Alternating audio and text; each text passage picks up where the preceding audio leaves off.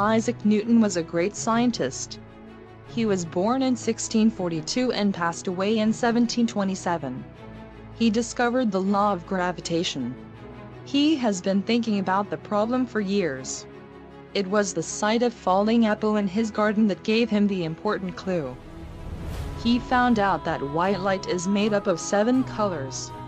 We see these colors in a rainbow. Newton made many other discoveries. He was a very learned man, but he was very humble. He is still honored for his 3 Newtonian laws. Students have to learn them when they study mathematics in higher classes.